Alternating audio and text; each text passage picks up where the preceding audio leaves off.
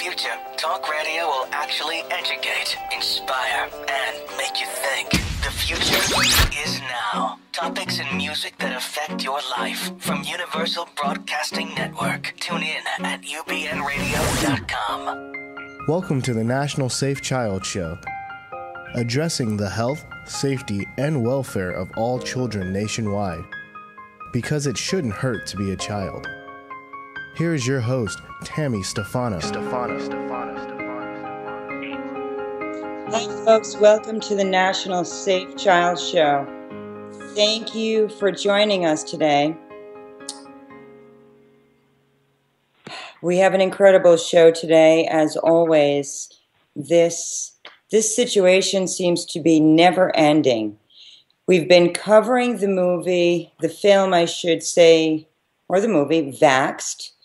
And I want to, before I begin this episode, encourage people, if you have not seen the movie addressing the CDC cover-up, the name of it is Vaxxed, V-A-X-X-E-D. I suggest that you look online, go to vaxxedthemovie.com, and check it out, see if it's playing in your area.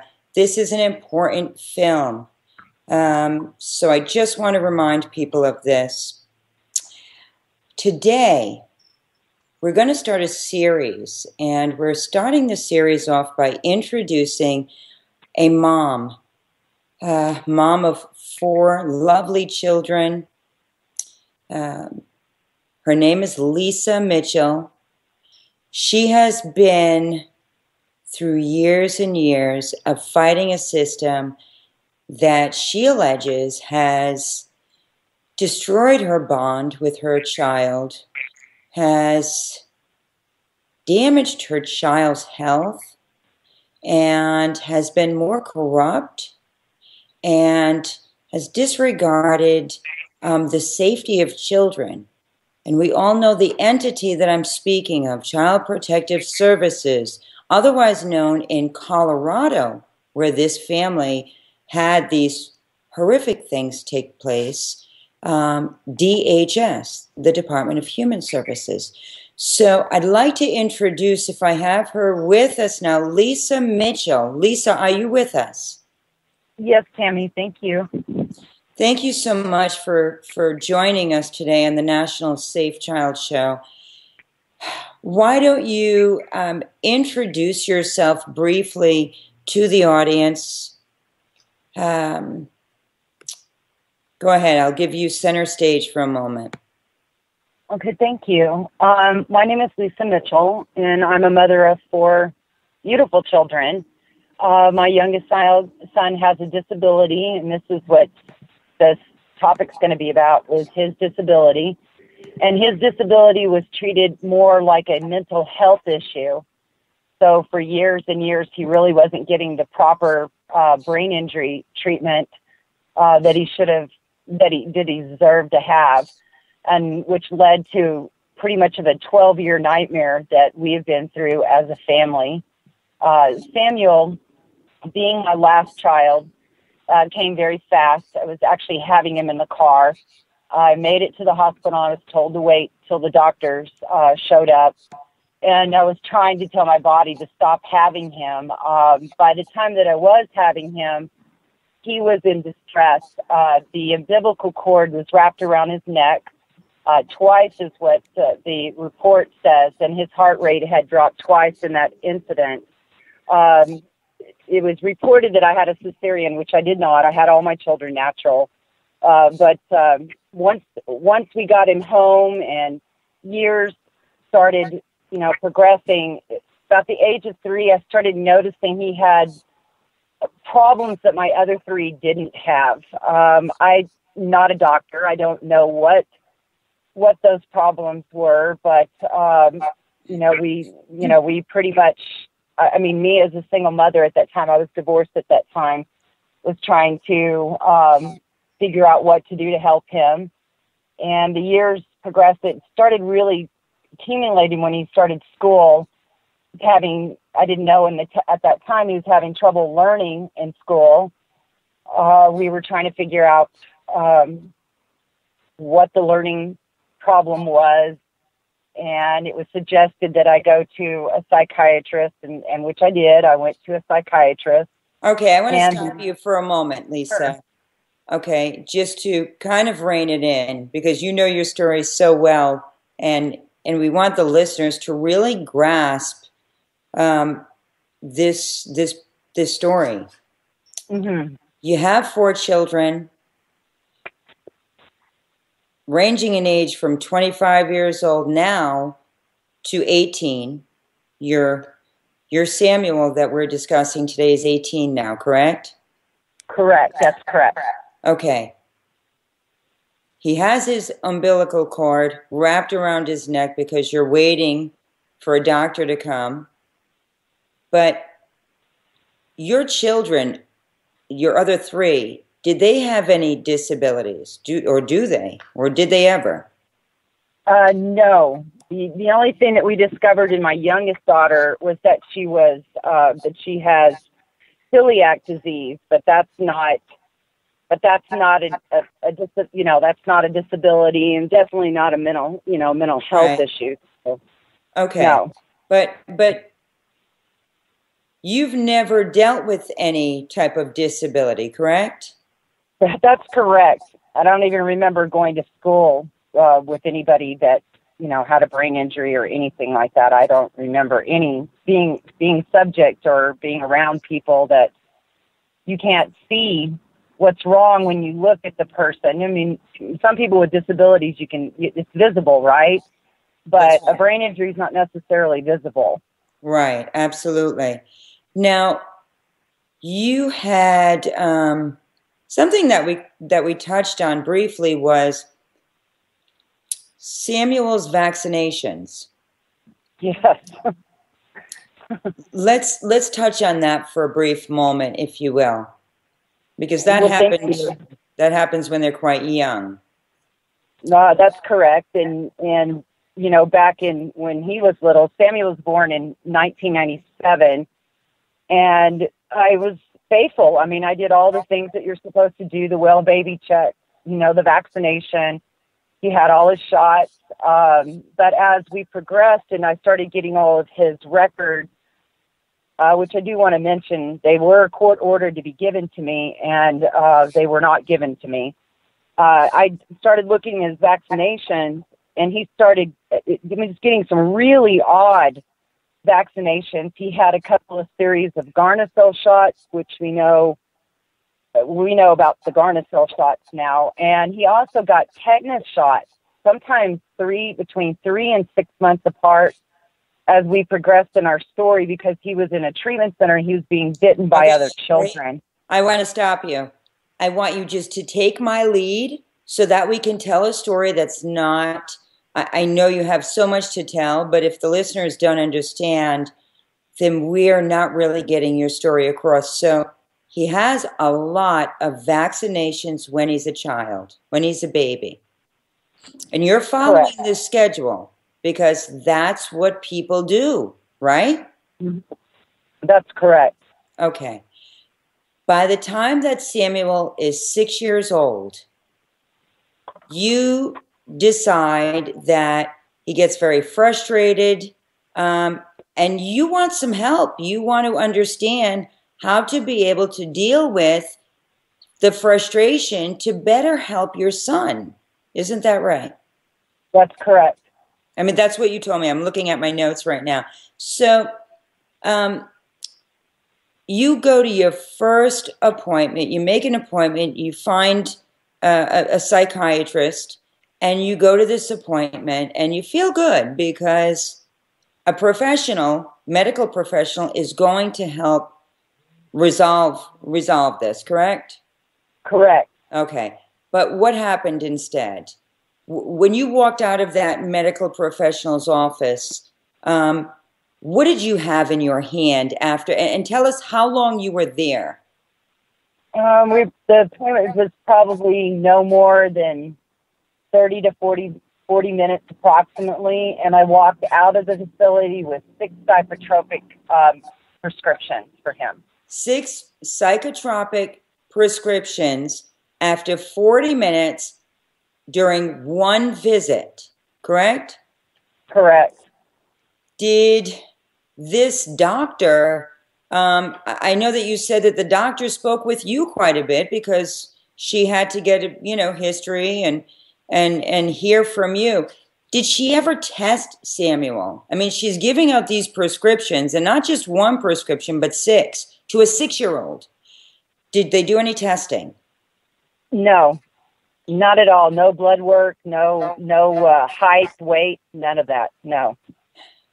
Okay, but you walk out with 6 different prescriptions, and you're on your way to the pharmacy because you're trusting the doctors. But you mentioned to me that you were befuddled at this because your baby, 6 years old, no testing, no blood work, no psychological exams, and they're just writing these prescriptions. But you ultimately trusted what the doctor suggested, and you got the prescriptions filled. That's correct, but I was crying to the pharmacy. Yeah, I know.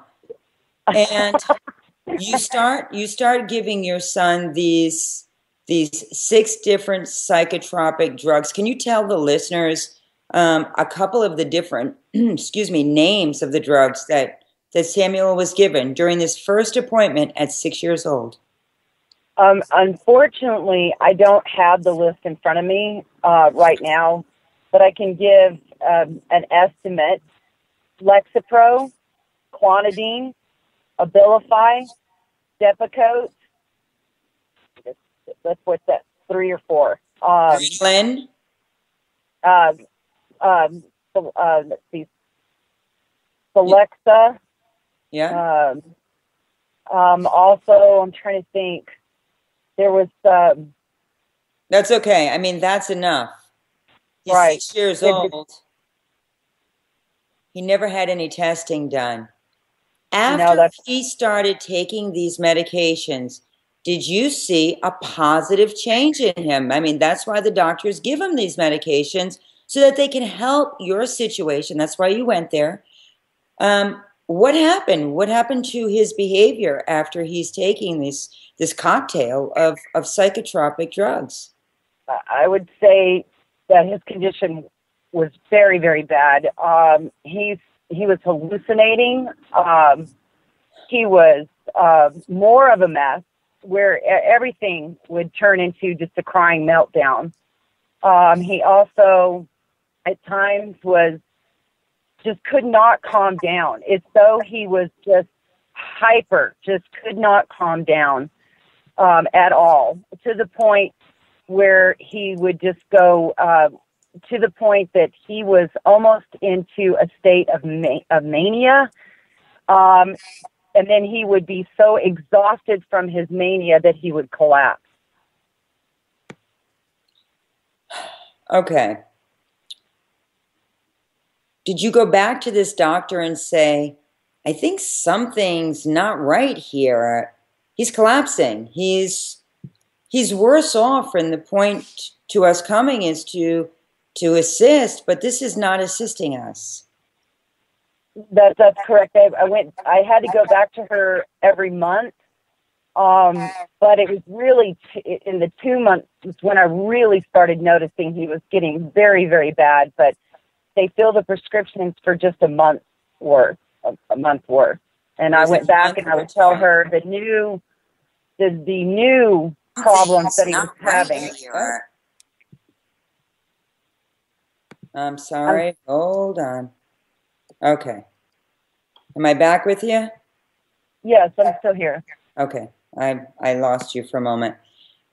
Okay. Repeat that last part again. So they give you a 30-day supply, and I'd have to go back every month, of course. Right. Because that's what I was told to do. You need to come back in a month to get the new prescription or see what other changes we need to make. Right. And of course, basically, I did that. I told her the problems that I had never seen before, but she switched the meds. So every month the meds got switched. Either the doses went up or the doses went down, or she abruptly stopped what she was giving him and put him on something else. But she never actually took him off. I mean, there wasn't like this this period that he was on, and then she says, okay, it's not working. He's having these episodes, and we're going to start to wean him off now. That wasn't the case. She was just... No, that wasn't the case. She was switching around, right? Right. She was Yes, that's correct. shuffling psychotropic drugs with a 6-year-old to find a cocktail that might or might not work. But did you ever see any success with this cocktail mixture that she was prescribing? No, in fact, I never ever had to take him to a psych hospital, but after he got on these medications, for the first time in my life, I'm taking him to a psych hospital.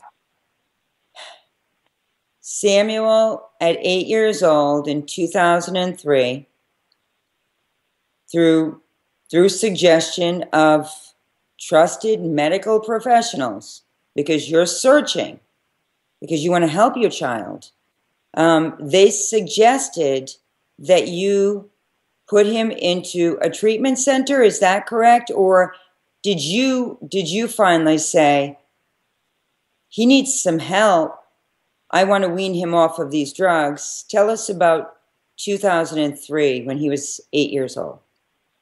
Well, in 2003, he was 6 still. And I'm checking him in. Oh, I'm sorry, 2005. I'm sorry, 2005. That's fine.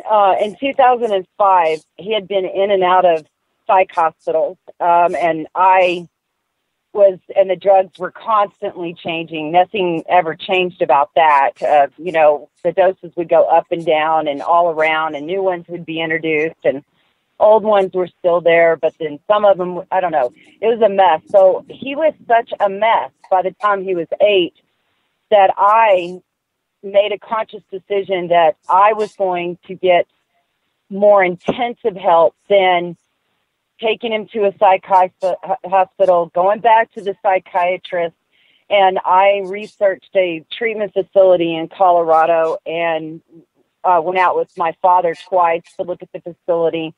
And at that point, I had no other choice. I felt that I needed to get him extensive 24-hour care, not the hospital stays are probably about a 27-hour hold, something like that. Right. And I placed him in that facility. I placed him on my own accord in a treatment center without DHS's involvement.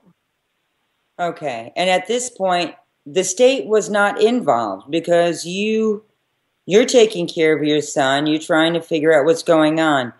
He's in this facility now from November 2005 until October 2007. Right? Correct. Okay.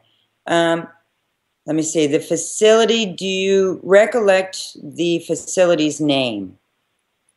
It was called the Kathleen Painter Littler Center, and it's been closed now. It's been closed now.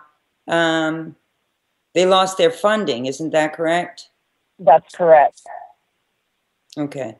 So typically, folks, if a treatment center is working for children and there is success, they continue to get funding. As we very well know, the funding is rampant, quite frankly.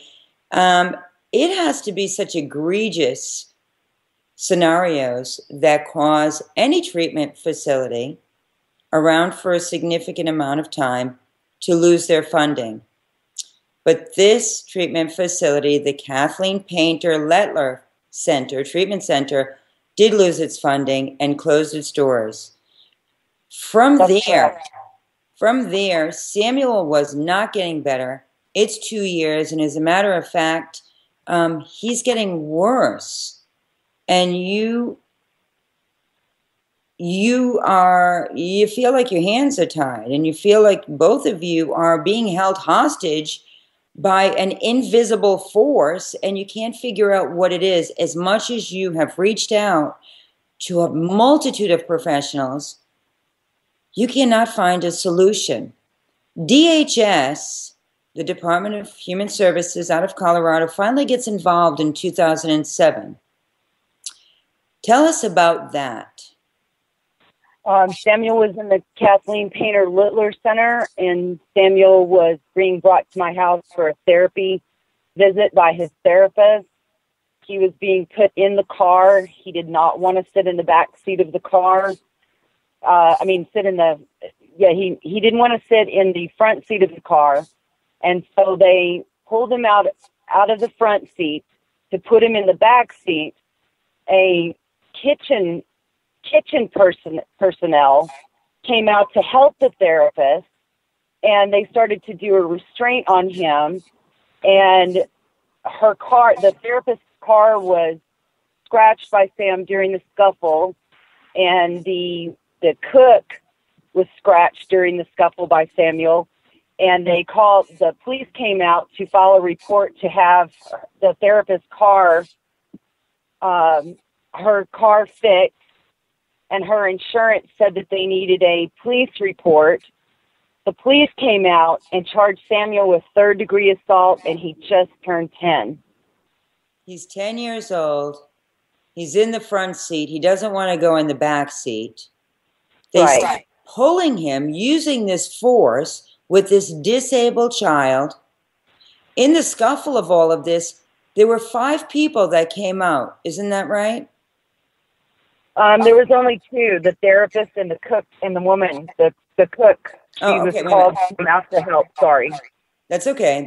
It was another time that they restrained him with 5. There's so much to your story. Correct. Okay, so the cook, the therapist, they restrain him. In the interim, her car gets scratched, and the therapist presses charges. I'm not certain exactly who pressed charges because nobody at that time would give me a straight answer. I don't know if she did, the cook did, or the police did. I don't know the answer to that. I really don't. Okay, so we are during my investigation, it seems to me that the therapist actually pressed charges, and she may have done so just to be able to get her car fixed and justify it to her insurance. I have no idea. But he was charged third-degree assault at 10 years correct. Old. And then I want to add that even though during the third-degree assault, she still got to be a therapist, but Samuel was restrained from her. How does that work? Right. But by this time, DHS had intervened, which is causing you to ask that question right now. How does that work? And let's just inform the audience that the reason why you're asking that question is because you went from being in control, being able to ask questions, being able to follow a protocol and make adjustments, all the while still, abiding by or trusting might be a better term, the recommendations of the medical professionals, but you were involved. Yes. But now you're asking this question because when DHS got involved, you got eliminated. Isn't that right? I did, even though my parental rights were all intact the entire 8 years. You're correct. Did they eliminate you because they alleged that you were causing your son harm? No, they never ever. They would reassure me that nobody's blaming you. No one finds you at fault. But as a mother, when the state intervenes, they take custody of your child. All the while, you're doing everything in your power, day after day, to try to find resolve and peace for your child. The guilt does take over, and you felt like, what have I done wrong? I didn't really feel like what I did wrong. I was so confused. I explain it like I feel like I got hit over the head with a bat and I don't know who hit me. I don't know what happened to us, why it happened, why this had to happen. After they take control of your son, and this is at 10 years old, did your relationship with your son start to change? Yes. How so? Well, before, in the treatment center that I placed him in on my own accord before DH custody, I could go in and kiss him goodnight. Was very involved. Saw him daily, and then after they took control, they bounced him even further and further and further away from me.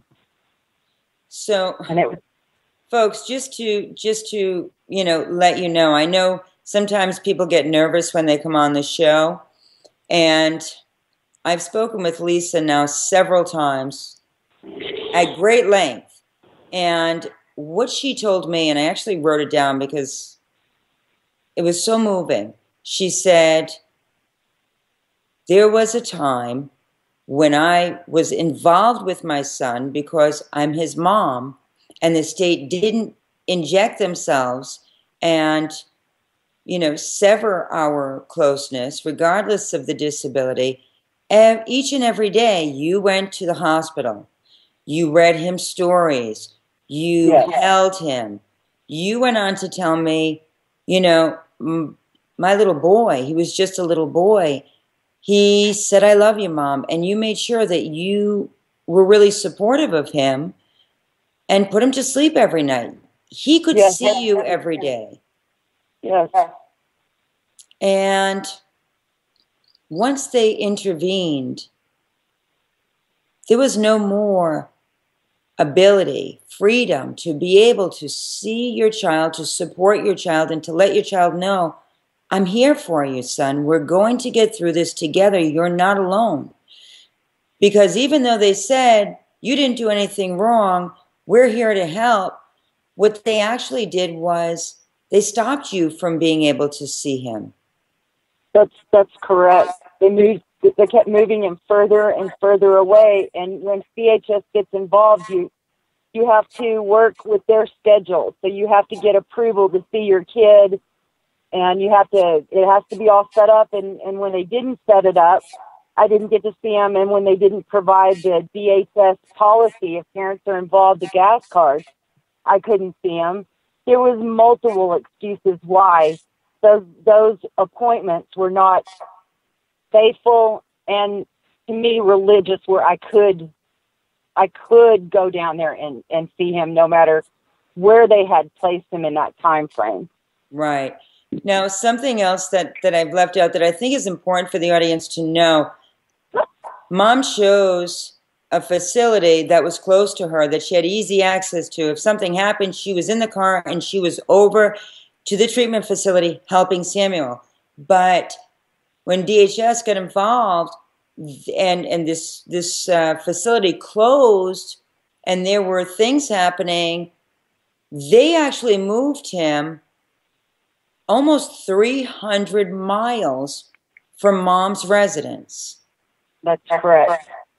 And so while you're going through all of this, the funds are diminishing, folks, as anybody in this arena knows, whether it's child custody or any of the sort. You get involved with the state and medical professionals, and you're spending, regardless of how much financial help you might get.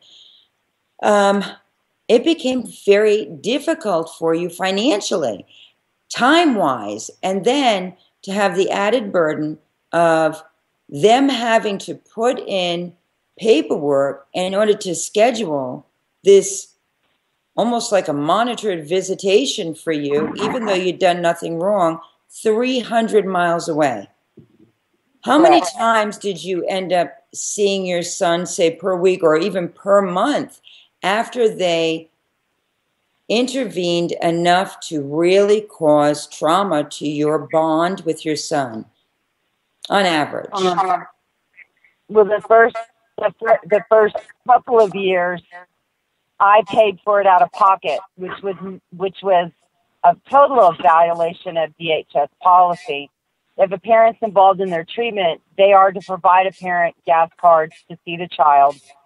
So I paid for it out of pocket, and it was about the third year in when I could no longer come up with $240 a month to drive out there to see him, and the visits started diminishing due to the fact that I was not getting DHS policy gas cards, and my visits started declining because I didn't have the funds anymore. And that's when it really started impacting the health of my child. My child, and a lot of the notes, it would say, mother couldn't make it down here again because she didn't have the money, and DHS didn't give her the gas card, and Samuel did not do well. So it really started impacting my child's health even more. So he's not seeing his mom now. So he's really feeling disconnected. Eventually, they maintain him being on a multitude of different psychotropic drugs. You end up finding out that many or some of these drugs, they're not FDA approved to be given to children. Isn't that right? That's correct. I found that out in 2011 when the Justice Department started suing a lot of the pharmaceutical company makers of these drugs. And they were suing them they were not approved for children, and they were also suing them because the drugs were deemed fraudulent, off-label, and therefore every state attorney general, including Colorado, was getting reimbursements back to Medicaid because the drugs were being billed to Medicaid, and Samuel's disabled, so he's always had, since 2003, Social Security and Medicaid. Right. But he's on this cocktail. You find out that he shouldn't even be taking these drugs that these trusted doctors are given, but you don't have any say because DHS is involved. Did you ever start seeing any injuries when you visited? Did you ever hear about your son being restrained? Yes. When I would go and I would see him, at times he was covered from head to toe in bruising from the restraint. He still has fragments of God knows what, either dirt, glass, I don't know, whatever, when they do a restraint at him on the parking lot or out on the concrete, he still has fragments in his back from the restraints. He's scarred from head to toe. The scars are very telling what's all happened to my child. There were times that I'd go see him, and he looked like somebody kicked him off of a motorcycle. He had abrasions all over him. He had sprained limbs, head concussions. The list just goes on. And some of the reports said that he was dehydrated the entire 8 years that he was in DHS custody due to the psychotropic drugging. And also, it was reported that he had purple testicles, orange urine. It goes on and on, the nightmare of what happened to him in their care. And I didn't see a lot of that when I had him in the Littler Center. Okay, I want to stop you for a moment. Folks, I want to read something. There's a fabulous judge, and there are many fabulous judges, but this one in particular was involved in a case that I was involved in. He's out of Las Vegas. His name is the Honorable William Voy, V-O-Y. Okay. This is from the Las Vegas Review-Journal, posted this article in 2014. It says, Judge William Voy said he is concerned that staff at this particular treatment facility, the same type as we are speaking about that Samuel has been placed in or was placed in, about 2 hours north of Las Vegas, used mechanical restraints on juvenile offenders held in isolation. Now, I say juvenile offenders, this is in the article, but let's not forget, folks, Samuel has been deemed now a juvenile offender simply because he was afraid to sit in the back seat. So let's not forget that he was charged at 10 years old, third-degree assault. Okay, the article goes on to say, Judge Voy quotes, if a parent did that, it would be child abuse, probably with criminal charges. Bruce Burgess, the superintendent at this particular youth center, told the judge that uncontrollable juveniles have been restrained with handcuffs and leg shackles while in their solitary cells. And the judge's response was, when you treat a kid like an animal, you're going to create an animal. There are other ways of dealing with it without resorting to something that would otherwise be child abuse if it wasn't in an institution. I agree with that. Absolutely. We have a lot of respect for this particular judge. She does great work. And I want to add that the third degree assault charges were dropped before they moved him 300 miles away, and simply to the fact that he was incompetent. He was deemed incompetent 7 different times. Okay. Right now, he's scarred from head to toe. He's been on psychotropic drugs since he's been 6 years old, since the first time you walked into an office.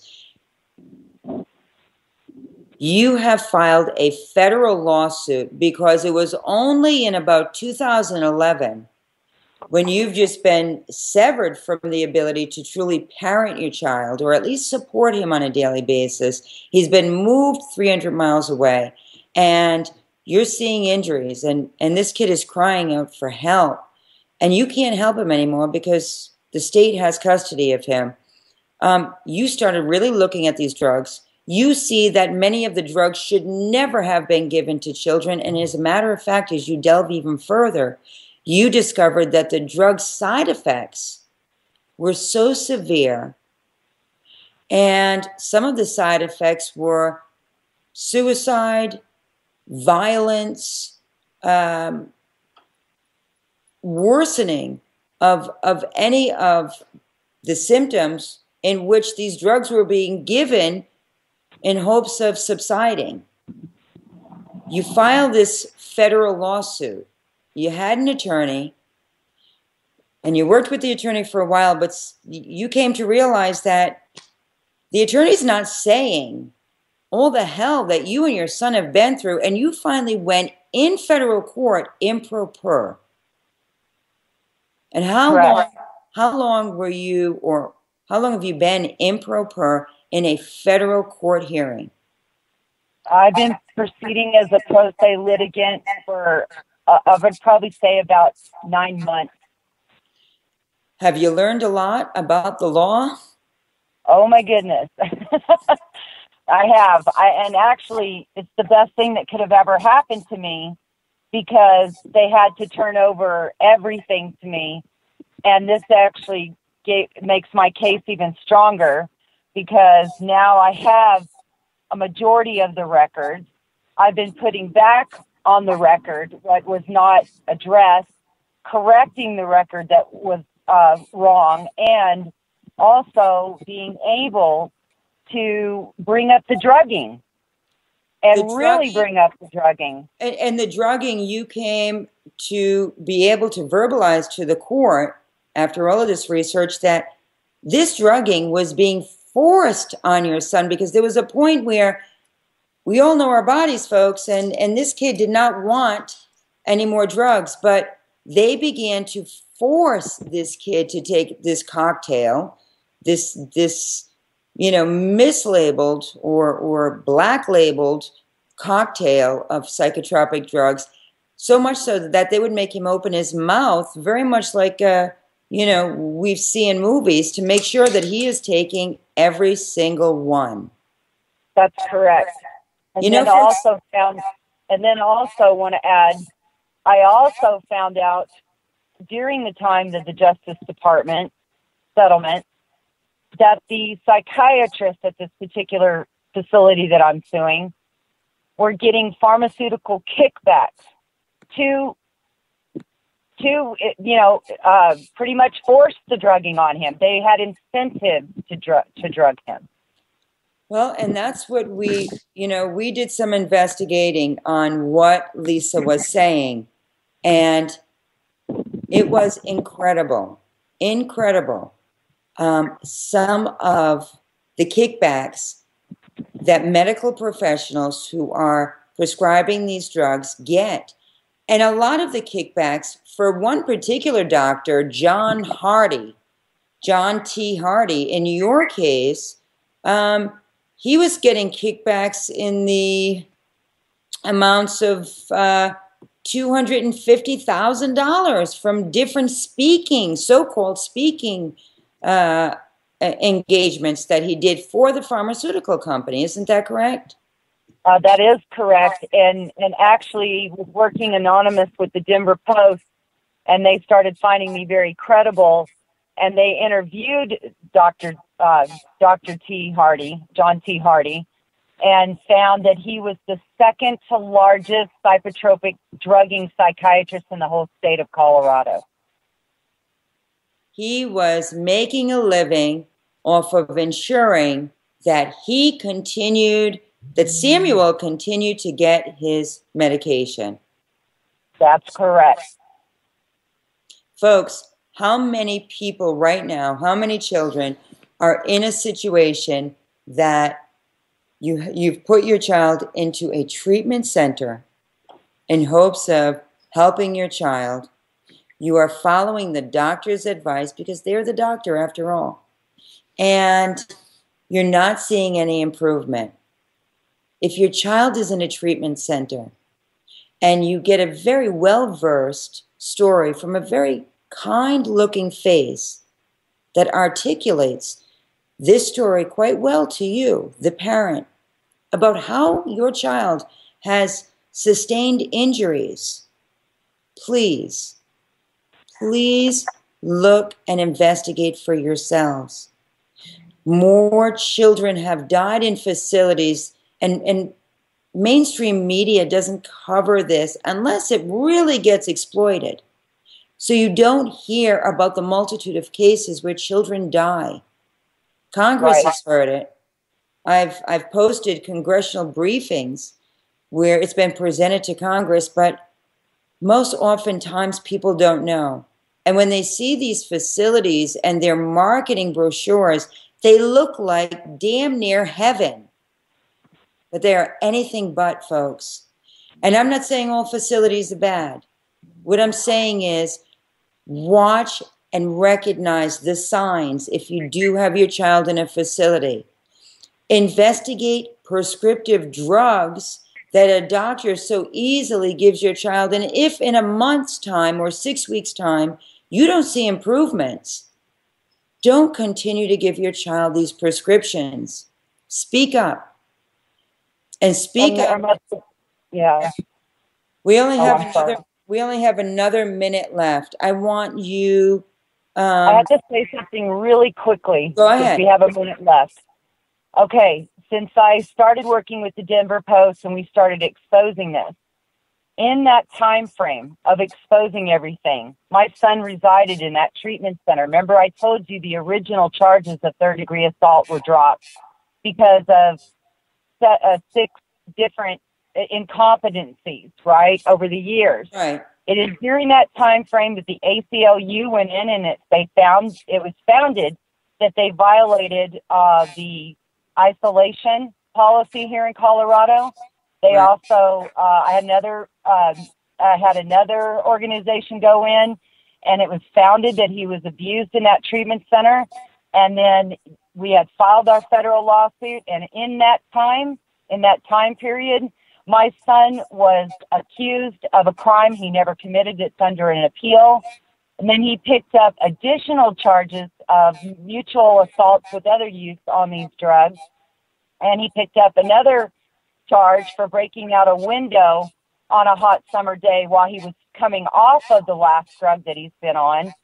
And now my kid is sitting in jail because we opened our mouth, because we exposed the corruption, because we got our investigations and they were founded, and DHS didn't have custody anymore of him. And midnight, when he turned 16, in June of 2013, okay, a month later, that's when he got accused of this crime that's under an appeal. Do I consider it retaliation? Absolutely. Okay. Did he commit the charge that's under appeal? Absolutely not. Are we contesting that he didn't get in a mutual assault with other kids? Absolutely not. We're not saying that he didn't break out the window. But I'm asking that question. He's the one in jail for doctors that were receiving kickbacks for drugs that he took that the Justice Department sued. My kid's in jail. That's what I'm asking. Why is he in jail? He's not the criminal here. Okay, so I have to cut you short. The bottom line is, folks, she has a 12-year history. He's been in facility after facility trying to get help. He never had anything other than the therapist saying he scratched her car. And it was only after the ACLU went in and some other folks in organizations started to question and ended up substantiating your allegations of improper, just like Judge Voice said, okay, you treat a kid like an animal, you will create an animal. And what finally happened is when they went in, then they had to drum up some charges to justify their illegal, corrupt, and financially incentivized actions. And here you are now calling them out on it. And folks, I do want to mention one more thing, and then we do have to wrap it up. UBN, thank you so much for allowing another minute. While all this is going on, your other children thinking that your son is something's really wrong with him, they have now come to an understanding, because as you have been unraveling, because you've been able to get all these files, because you yourself are still understanding, seeing the light is being shed, in other words, and you're finally connecting the dots, and you're seeing the Medicare fraud, you're seeing the collection of thousands and thousands and thousands of dollars, and you're seeing bank accounts open in your son's name, okay, very important. Although they tried like heck to sever your relationship, your bond, it ultimately has brought your family to a better understanding. And at one point, social services, DHS, walked into the courtroom during your federal case. Isn't that right? And they walked into where I got unlimited guardianship 3 weeks ago. The DHS custody attorney tries to go in there and intimidate me, and the judge told her that she's free to go. Like, you can leave now. You have no jurisdiction here. You need to leave. The judge actually asked them, because you asked the judge, I've had enough. I'd like for them to leave. They've injected themselves enough and tried to destroy our family. But didn't the judge ask them, why are you here, as a matter of fact, exactly. today? And what was their response? She said he asked her if she even has jurisdiction to be here, and she goes, she played stupid and goes, I don't know. And the judge looked at her like, come on, this child is no longer in DHS custody as far as, appointed the way that he was. He's now in DYC, an avenue. But it was pure retaliation for her to come show up at my guardianship. We've got to wrap it up. Are you afraid for your son's safety right now? Yes, because at any moment something terrible can happen to him. I am terrified for him. Why wouldn't I be? We were retaliated against for speaking up, and now he's in jail. Why wouldn't I be scared? What would you like to see happen if something could happen in the next week? What would that be? He gets out, and all of his charges are dropped, and his record is expunged. Do you think that your son was affected by the years and the multitude of psychotropic drugs that he was forced to take? I say yes, but we don't know what kind of ticking time bombs inside of him, including the vaccination. Lisa, give us the website. Give us the name, because we do have to go. The name of your Facebook page. Okay, my son's Facebook page, where you can read all about our story. Go ahead. Is called Innocence Denied.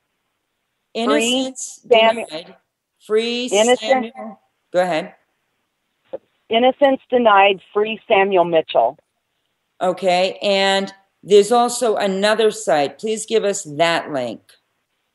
The other site would be, you can also see our story on medical kidnapping. Medicalkidnap.com did a fabulous article. It really tightens this story up. Can people follow your federal lawsuit?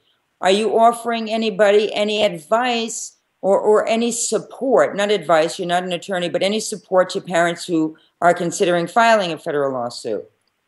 I am. If people would want to contact me, they can contact me on Innocence Denied, Free Samuel Mitchell. I've had a couple of parents actually inbox me and trying to get a hold of me and trying to see what we could do to something I could do to help their child. Okay, so Lisa, we will continue to follow your story. We're praying for Samuel. We want to give a follow-up. We want to let folks know nobody should be on all of these psychotropic drugs. There are alternative solutions, and sometimes it's not, sometimes that's not the answer, but it is worth taking a real close look. It could save your child years and years of suffering. UBN Radio. I do want to add something really quick. Okay, you got to do it. During the investigations that I did with unanimously with the Denver Post, here in Colorado, I formed a psychotropic monitoring steering committee, where now, finally, they look at one drug at a time, and then California mirrored that. They just passed a bill that now California is doing the same thing, where if they are giving any of these psychotropic drugs to kids, they're doing it one at a time. And New Mexico has taken it one step further. New Mexico will not sever a parent's rights or do anything or take a child into DH custody if the parent says no to these psychotropic drugs. Okay. Thank you so much, Lisa. The federal court has recognized, folks, that DHS is responsible for severing Lisa's bond with Samuel. We're going to keep you informed. UBN Radio, the National Safe Child Show. Watch us next week. We're going to delve into some medical professionals, and let's discuss psychotropic drugs and what they really do to children. Thank you, folks. Keep fighting the good fight and ask questions in a nice way. God bless you and take care. God bless you. Thank you. Thank you.